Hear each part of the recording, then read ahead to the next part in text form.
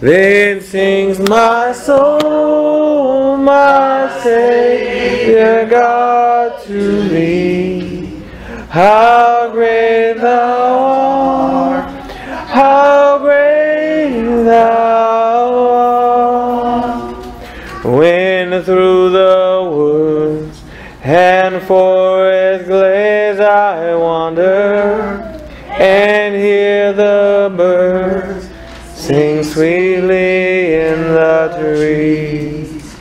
When I look down from lofty mountain grandeur, and hear the brook, and feel the gentle breeze, then sings my soul, my Savior God, to thee. How great thou art, how great thou art. Then sings my soul, my Savior God, to thee. How great thou art, how great thou art. And when I think that God His Son not sparing sent Him to die, I scarce can take it in, that on the cross my burden gladly bearing, He bled and died to take away my sin. Then sings my soul, my Savior God, to thee. How great thou art, how great thou art. Then sings my soul, my Savior God, to thee. How great thou art, how great thou art. When Christ shall come with shout of acclamation and take me home, a joy shall fill my heart. Then I shall bow in humble adoration, and there proclaim, my God, how great thou art. Then sings my soul, my Savior God, to thee. How great thou art, how great thou art. Then sings my soul, my Savior God, to thee. How great thou art, how great thou art. Amen. Let's go to God together in prayer at this time. Heavenly Father, we thank you for this day and for this point in our life, Father. For in the past you have fashioned us, Father, in our mother's womb. You have created us, Father, and you had a plan for us, Father, before the foundation of the earth. We ask, Father, that you may be merciful and gracious toward us, Father, as we are thankful, Father, to your name and to the sacrifice that your Son has done, Father, for us on the cross. Father, we pray that you may guide us into all righteousness and remove all unrighteousness from us. Guide us in the paths, Father, that lead into everlasting life. We pray, Father, that you may continue to lead us, Father, here at this congregation. Lead the youth, Father. Lead those that are elder. Father, we pray that we may have a respect unto your ways, Father, and that we may read your laws and be attentive, Father, to what you desire for us to do. We thank you for all your blessings, Father, that you've given us. Yes. We ask that you may give us great health, Father, and that you may give us long life on earth. We pray, Father, that you may extend your mercy toward us and strengthen us, Father, that we may overcome all these arrows, Father, that the wicked one has prepared, that we may use the shield, Father, to remove them, Father, from them piercing us, Father, in any way where we will be wounded, Father. We pray that you may guide us, Father, in the areas, Father, that you have seen and that you have created, Father, in the Word of God. Yes. We ask, Father, that you may ask that those that have strayed away from the path, Father, that they may return, even this night, that they may remember the commitment that they made in baptism, that the seal that you gave them, Father, may be removed, Father, by your power, if they do not come back and repent, Father. We ask, Father, that you may awaken those up and awaken the saints, Father, with zeal, that they may continue to seek after you, Father, with the whole heart, and not be overwhelmed by the things of this earth, yes, by the things of this flesh, but always have a spiritual mindset and always have a hope of your promises. We ask this all in the name of Jesus Christ. Amen. Amen.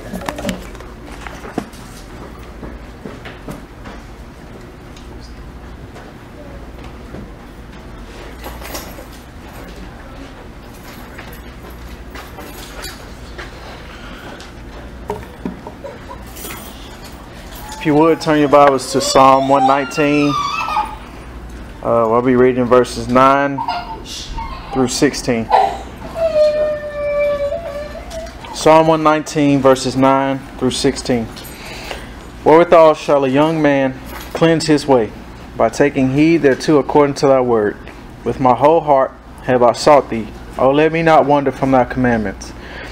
Thy word have I hid in mine heart, that I might not sin against thee.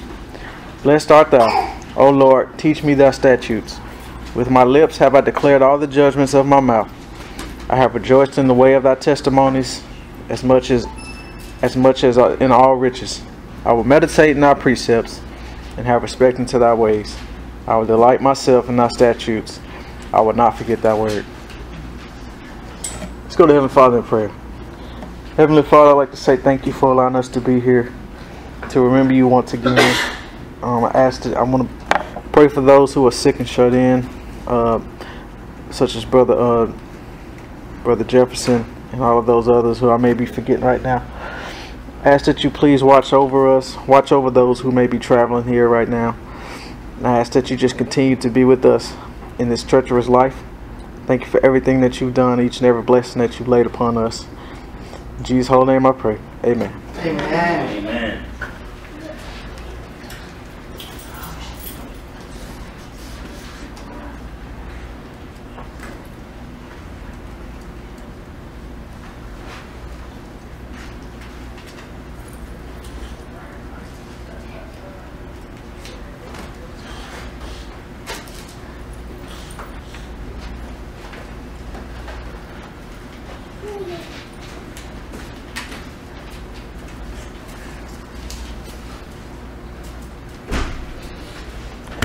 Good evening, saints. Good evening. Blessing to see you all today. Amen. It's good to be here. Would you turn your hymns, give me your Bibles to Psalms 1, the very first Psalm. The very first Psalm.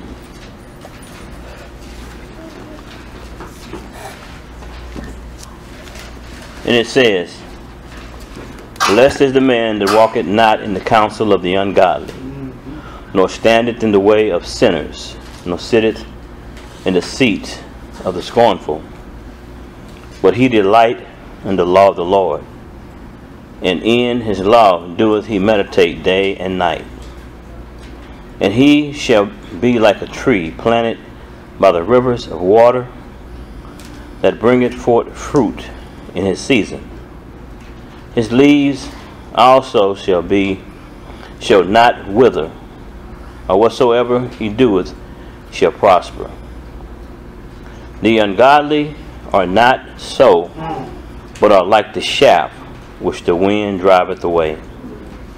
Therefore the ungodly shall not stand in the judgment, nor sinner in the congregation of the righteous. For the Lord knoweth the way of the righteous, but the way of the ungodly shall perish. The Lord bless the hearers and the doers of his word. Give the hymn book. Look at hymn 437 before we have a prayer. Hymn 437.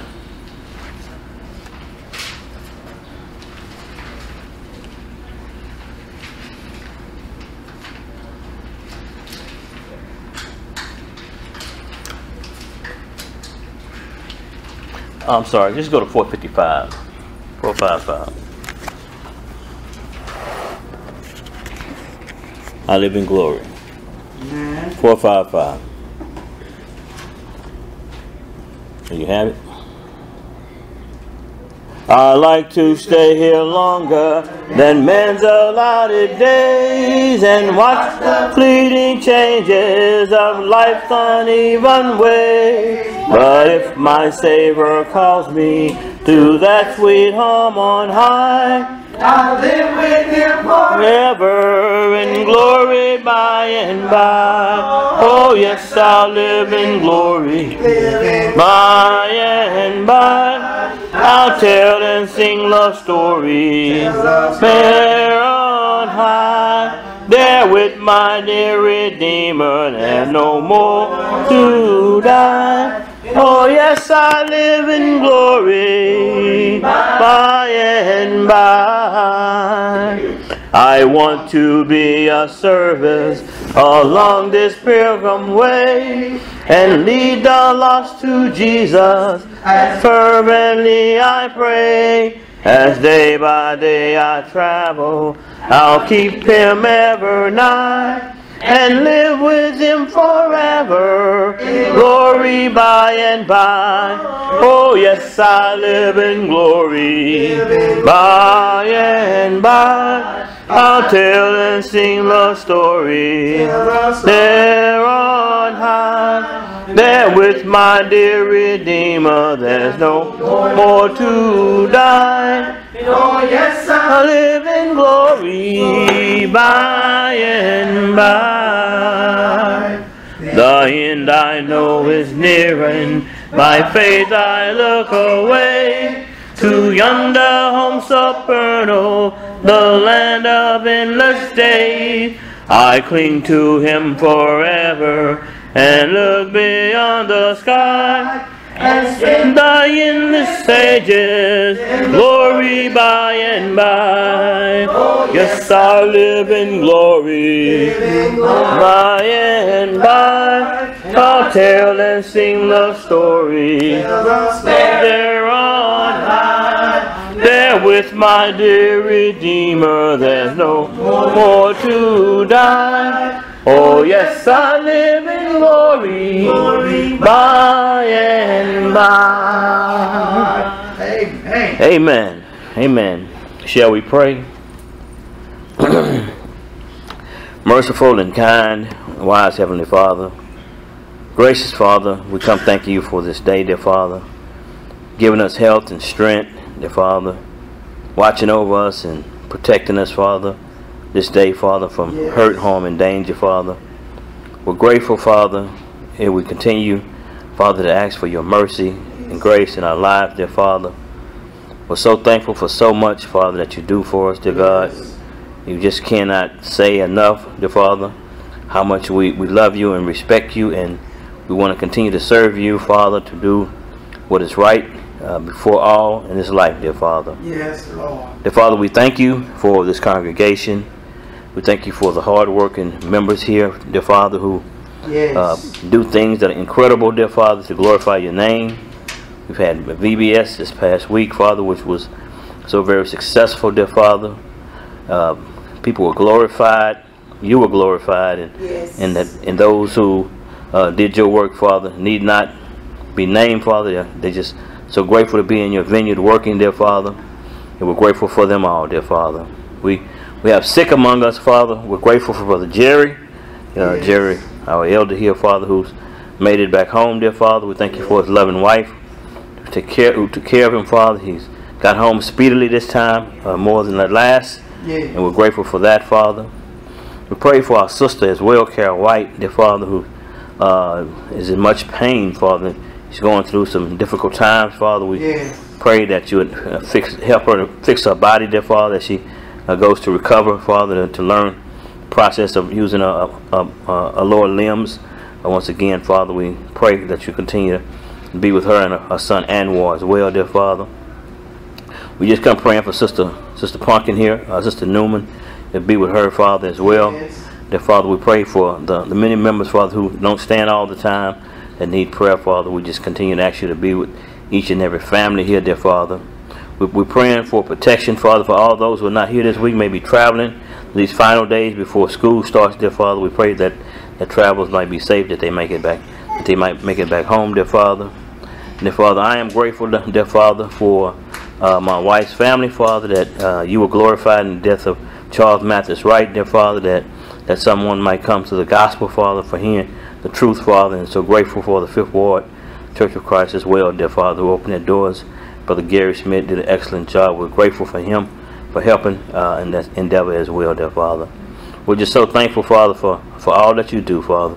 We ask that you continue to help us here at this particular place, Father, to continue to look for that day when we will be able to leave here, Father, and to walk into a new building.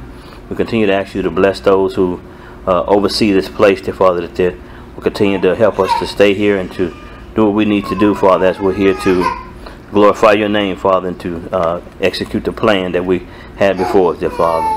We're so grateful, and we hope that you crown the head of the one who will come with wisdom and knowledge, Father, to break unto us the bread of life tonight, dear Father. This is our prayer as we give thanks, Father, in Jesus' name. Amen. Amen.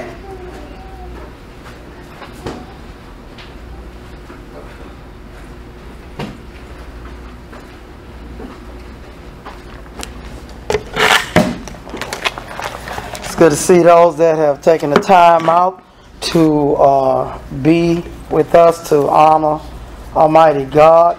And it's good to see Brother and Sister Henson have made it back safely. And we're so grateful the Lord heard our prayer to bring them back in to the fold. If you have your song book, want to sing one more song before we go into our particular lesson. And we want to sing, if you have 252. 252.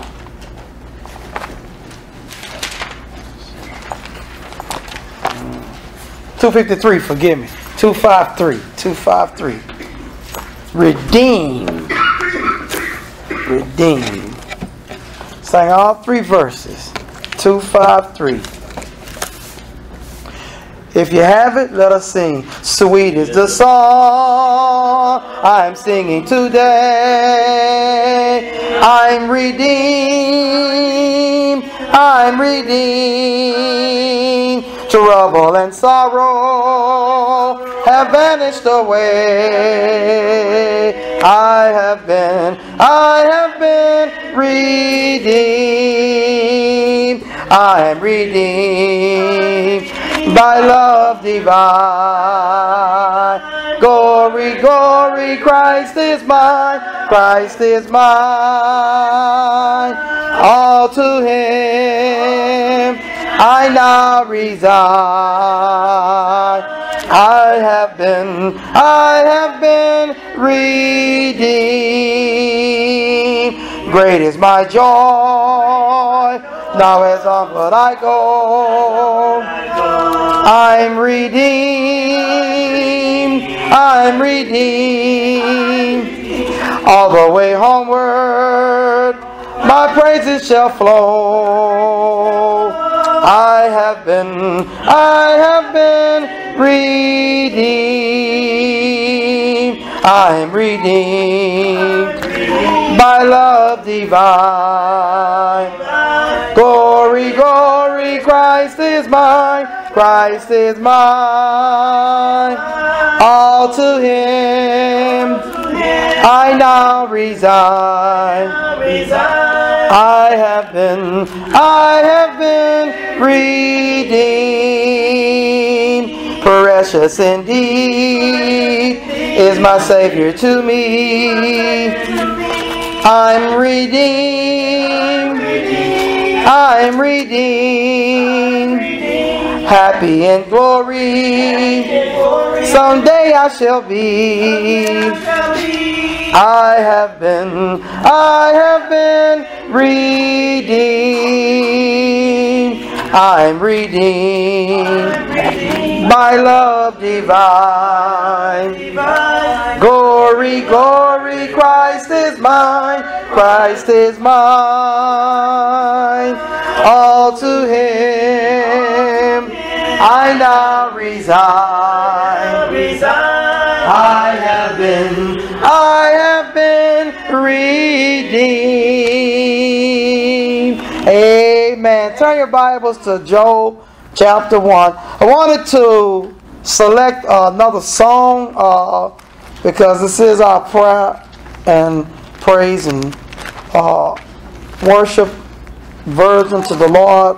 And we want to give you something that can show you how blessed you are, as well as myself and anyone listening.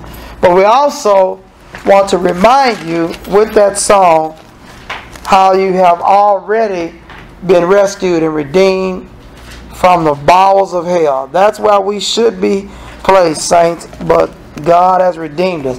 And we should have the same type of mentality that Job has in Job's first chapter. And it should be understood that nobody wants to suffer, saints, but we have to understand is that this is a human being like you and I. It's not Jesus. He's not an angel. He is a holy man. It doesn't label him a great prophet as Isaiah, but he is a believer. And so verse 1 says, there was a man in the land of Uz whose name was Job. And that man was perfect and upright, one that feared God and eschewed evil. Now, perfect, don't get excited because we're perfect too. Jesus told us to be perfect as the Father is perfect, to be complete. And the idea is that this does not mean Job has not sinned. But Job is the type of brother who will adjust his life and move forward. Verse 2. And there were born unto him 7 sons and 3 daughters. His substance was 7,000 sheep and 3,000 camels and 500 yoke of oxen and 500 she asses and a very great household. So that this man was the greatest of all the men of the east. Now I let you know of the east. You got men who are great in the north, south, and west, but he's the great in the east. But we're going to learn that Job is a powerful man. He is a great man of the entire earth, of all the believers. Verse 4. And his sons went and feasted in their houses, every one his day, and sent and called for their 3 sisters to eat and to drink with them. So they're a family-oriented group. They love each other. Call the sisters over here. Tell them, come on over. We're going to have a good time together. And it was so, when the days of their feasting was gone about, that Job sent and sanctified them, and rose up early in the morning, and offered burnt offerings according to the number of them all. For Job said, it may be that my sons have sinned and cursed God in their house. Thus did Job continue. Job's the type of man to think about his family. I know how they get together. They might have got angry with the Lord about something full of a little of that wine. And I'm going to ask God to be merciful, to have grace. And you got to think about, do you do that for your family, your children, no matter where they at? In a different land, pray for them. Think about, pray for them. It's a time of year. I know the business slows down for him. He might be a little angry about it. Hope he don't say nothing crazy. I'm going to pray. That's how we should do, to remember those that we love, especially those that are under our care as children, because these are grown folks. They're having a party. They're inviting their sisters over. But the idea is that grown folks sin too. They're still your children. So we have to remember that. Say, well, I've raised them 9 out the house. No, it don't work like that. So the thought and the theme of this particular lesson is, before we get too further into it, it's not going to be very long, is the faith of God never dies. The faith of God never dies. And what I mean by that is not how God believes, but the God-like faith, the faith that we have, that God has cultivated and nurtured in our lives through great Bible teachers, loved ones, praying for us. That faith, that kind of faith, saints, never dies. If you hold on to that type of faith, then we will be like Job. Verse 6 says, now there was a day when the sons of God came to present themselves before the Lord, and Satan came also among them. And the Lord said unto Satan, Whence comest thou? Then Satan answered the Lord and said, From going to and fro in the earth, and from walking up and down it. We just had a wonderful VBS. God bless y'all for participation. We're talking about that lion. That's how a lion is. Lion walks around. It was time to eat. He's antsy. I got to find me something to eat. I'm hungry. Big lion. Got to eat a big meal. And he's looking for whatever is weak. And he has run across Job, but he can't get his paws on him. And so he says, verse 8, and the Lord said unto Satan, Hast thou considered my servant Job, that there is none like him in the earth, a perfect and an upright man, one that feared God and escheweth evil. Now I want to point out something. Job is the richest in the east, not in the world. But Job has the greatest spiritual reputation in the world. You see the difference, saints? They say, well, he had a lot of stuff. No, but he's not the richest in the world. It says in the east. Then the east is not the whole world. But he has the greatest faith, uprightness, holiness, and strength about him. You don't have to have all the money to be rich in faith. Amen. The faith of God. And brethren, it's kind of cool and it's nice. Lights are on. Seats are comfortable. We rode here in cars, not stinky animals. And the idea is that it's easy to kind of sit back here and say things. But in actuality, it's really not when you search your heart. So don't discredit yourself, because you know some of the things that tomorrow holds and what tomorrow holds that you don't know. You have no idea. Our bodies feel good right now, but we might be getting a phone call in the morning. Ozan's died. Pray for it. I'm not wishing, I'm just saying. Because you never know when the Lord says, okay, come on in. But the idea is that if you have faith and understand, you don't worry about what's going to happen tomorrow.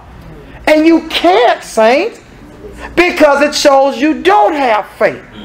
And so Job isn't worried when he goes and prays. What Job does is he's concerned that his children may not be walking upright. So after prayer, that's not word, that's not faithlessness, that's faith. He has faith that God will protect them and give them grace and time to get it right. And so Satan has been looking around. God says, what about Job? You know, this guy hates evil. Verse 9. Then Satan answered the Lord and said, does Job fear God for naught? And see, you understand, now we learned there's an interchange. It isn't that God and the devil are friends. No, that the sons of God presented themselves. Angelic hosts are coming, they're standing, because this definitely not no earthly thing, because Satan is not a fleshly body. And Satan come up there. See, he knows, but I go up there and talk to him about something, not in a friendly conversation. I'm going to tell him, you know, what's going on? You know, I want to have some opportunities with Job. He says, he don't feed for nothing. Hast thou not made an hedge, verse 10, about and about his house, and about all that he hath on every side? Thou hast blessed the work of his hands, and his substance is increasing the land. Who is the devil hunting down? He's not going after the kings of the earth right now. He's not going after the three other guys, if there is such a thing, the north, south, and the west fellas, or the ladies. He's going for the big dog, who is spiritually a Arnold Schwarzenegger. He's got muscles everywhere. He has been watching Job. He's been getting reports, and he has personally went to God to request a trial with Job, a testing. Because, you know, man, this guy has it. Look, man, he blocked over here. Children living good. You know, he's making sacrifice for. Oh my goodness, this is too sweet. I want to get my hands on him. I can't get my hands on him. He said, but put forth thy hand now, verse 11, touch all that he had, and he will curse thee to the face. That verse 11, if you ever want to know what malice is, that's malice. For no reason, I'll make up something against someone. And God's going to say in the second chapter that Job has kept his integrity, although you move my heart against him, my hand, so to speak, against him. See, God is communicating to the devil. So, you move me against him. But God already knows what's going on. But remember, the devil don't know what's going on. That's right. The devil is actually trying to move God against Job.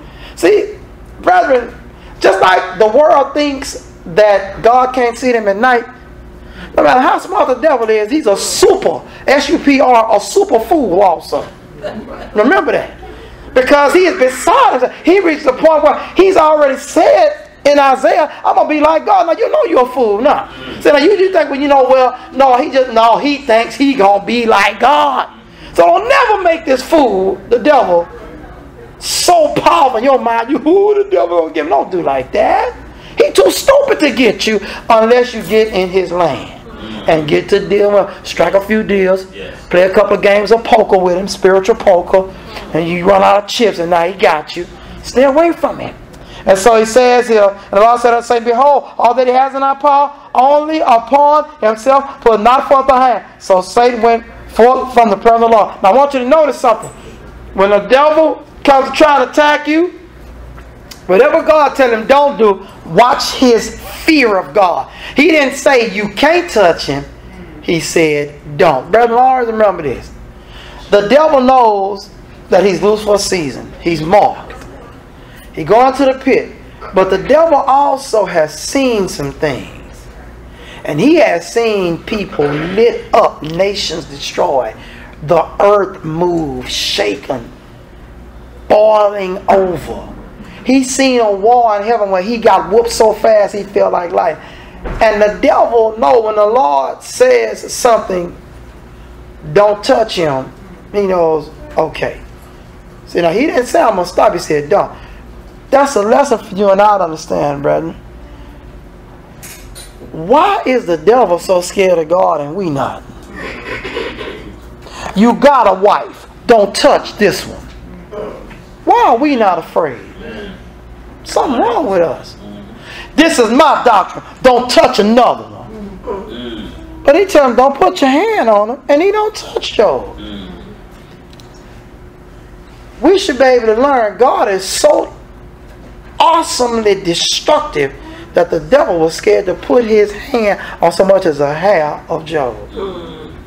That needs to be tight for you and I. Remember what James said, the devils tremble. Why are we scared? God get up and have his wife baptized.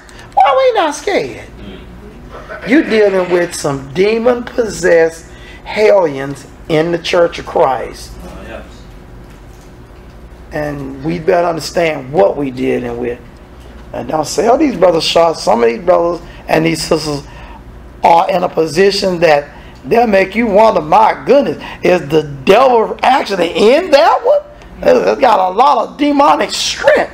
Because this demon, this snake of the earth is told don't touch him, and he doesn't. We need to understand there's a reason those demons tremble.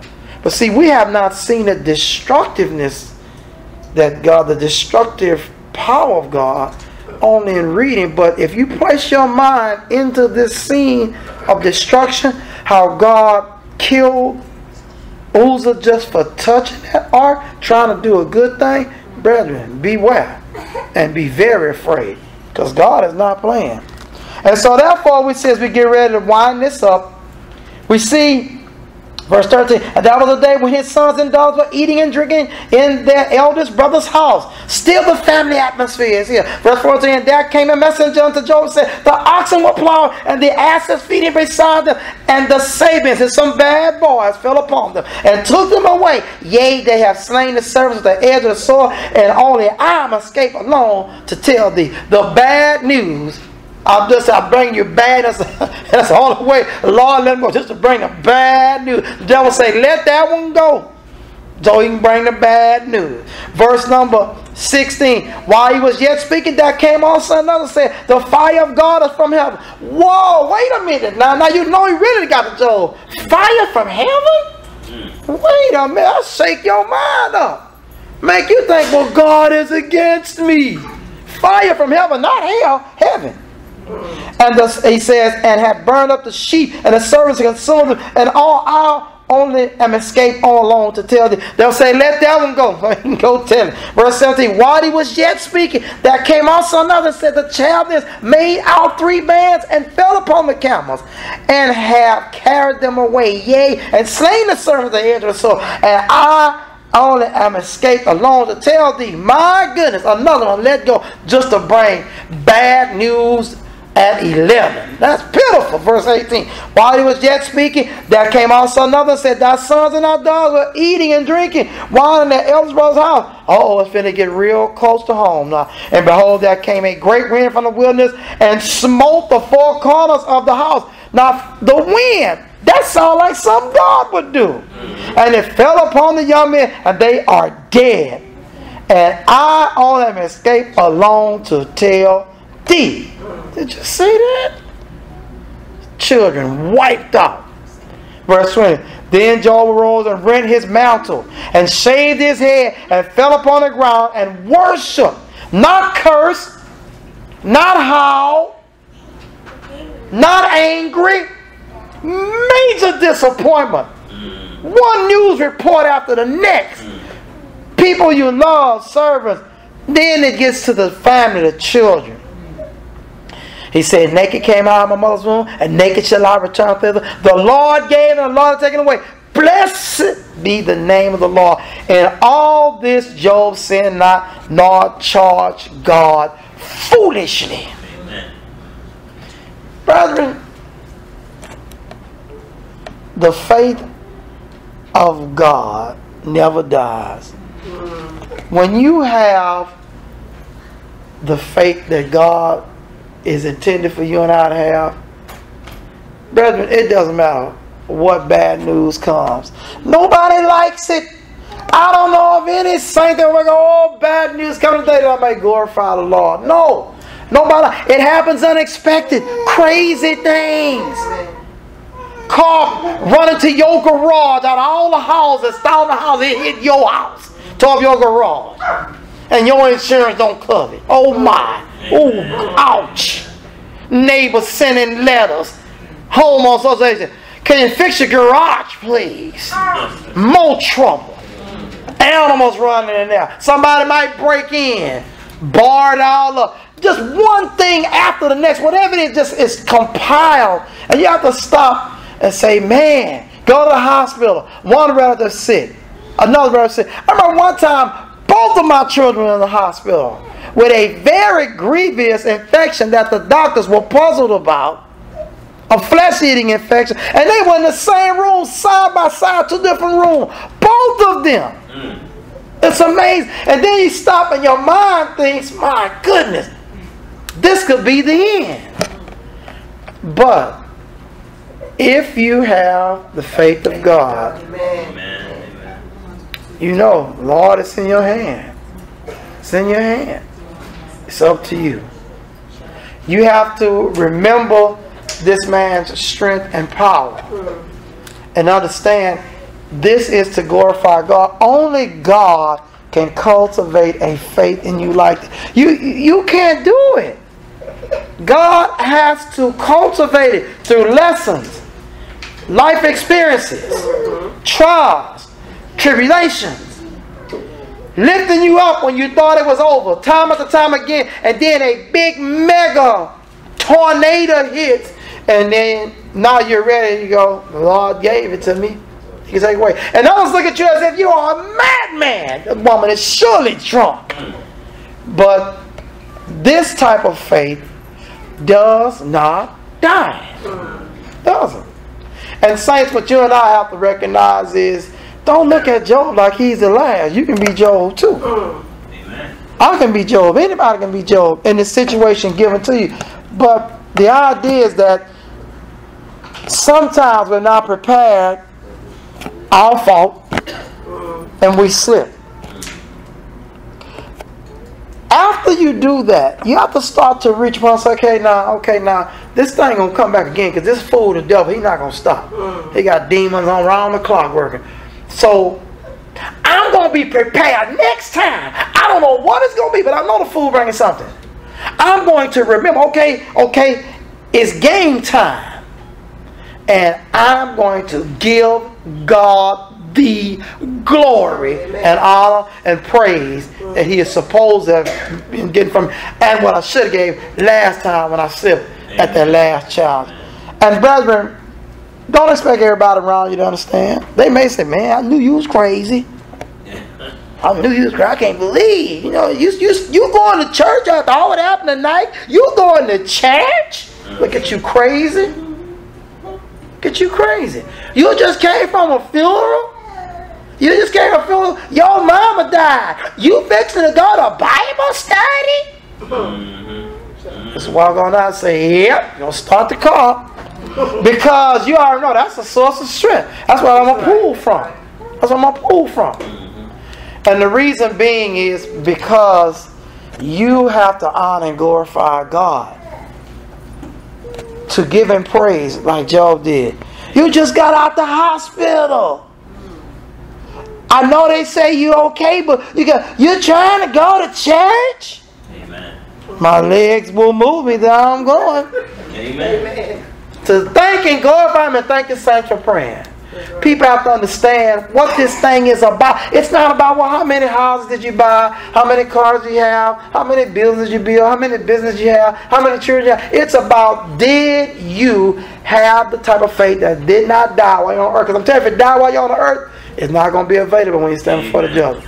And you will have no confidence at all that God will receive. Brethren, when we walk to the judgment, we have to have faith that we can walk bold. Do you know who God is? He's going to walk bold. How many of us will walk bold to the president? Walk right to the president. How you doing, Trump? If it was Obama, how you doing, President Obama? How you doing, President Trump? How you doing, President Bush? Just walk right in. All kind of secret service. Do you understand? You're going to walk to God before the throne like you and He are son or daughter and father. Amen.